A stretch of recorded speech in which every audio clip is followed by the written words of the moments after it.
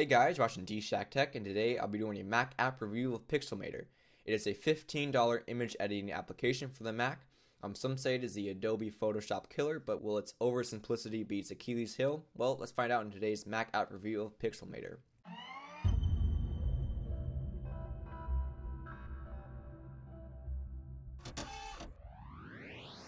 Pixelmator is an easy-to-use image editing application for the prosumer. It is not aimed for the true professionals, but aimed for the middle demographic of consumers who need a more advanced image editing tool without paying a ton for it, just like Photoshop or other applications. I personally use this application for all my graphics you see in my videos, from the titles to my DshackTech logos and my video thumbnails.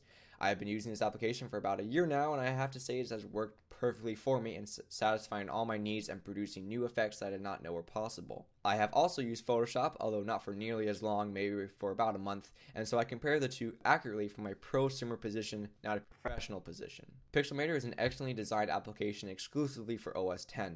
It gives the usual range of tools ranging from the paintbrush, paint bucket, cropping and cutting, eraser, text, magnifier, shapes, lines, and a host of other common tools that are pretty much found in almost every single editing application. It features the layers workflow just like in Photoshop. It also has the powerful filters and professional grade color correction tools, and the tools are accessed through translucent boxes that you can move around or arrange on the screen to match your desired placement and position.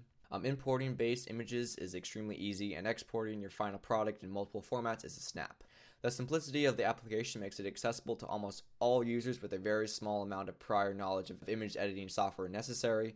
The customization options in the view and window pull-down menus is great and are constantly used. I've also noticed that Pixelmator does not take a lot to operate, running with a minimal stress on the CPU. I have also run this application with other applications like Final Cut Pro and Motion and have had little performance issues. So now you're probably wondering why you would go out and buy this application if it has all the same basic operating tools as any other image editing application.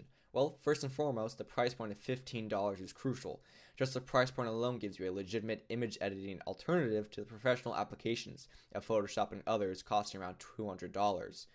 Some will say that Pixelmator is insufficient in its capabilities. Well, I'd say who really cares?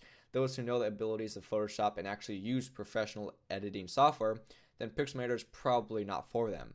In my humble opinion, I think Pixelmator can match Photoshop in a majority of functions. That's just from my limited exposure to Photoshop. For $15, you can get one heck of a photo editing application. So overall, I have to rate it a 4.5 out of 5. Pixelmator is excellently designed and definitely takes cues from the design of Mac applications and functions extremely well. If you need any examples of what a regular person just like me can create, just look at the title animations and video thumbnails I create for my channel. It is extremely easy to use with shortcuts and preset dimensions that are easily changed and manipulated. It again is marketed for the prosumer market. Not completely capable for the professionals, but plenty for an advanced consumer. This being the demographic, I fit perfectly into that mold and have had no problems. I recommend this application for any Mac users who see themselves in that category. I still have a ton to learn with this application and still find hidden nuances and techniques that keep Pixelmator fresh and new. The only downside to Pixelmator is that it is exclusive to Mac OS X and can't be run on any other operating system. Well, that's pretty much it for this Mac app review of Pixelmator. Hopefully you guys did enjoy it, and if you did, please let me know by hitting that thumbs up button. I would really appreciate it if you guys did. Check out my channel DshackTech for more videos just like this one, and don't forget to subscribe to be notified when I upload more in the future.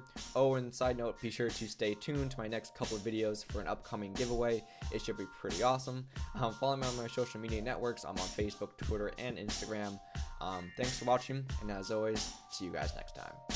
To my main monitor, as you can see, it's that Final Cut running. I'm doing some video editing. That is a 24-inch 1920 by 1080 screen, so I think it is HD or 1080p, I guess.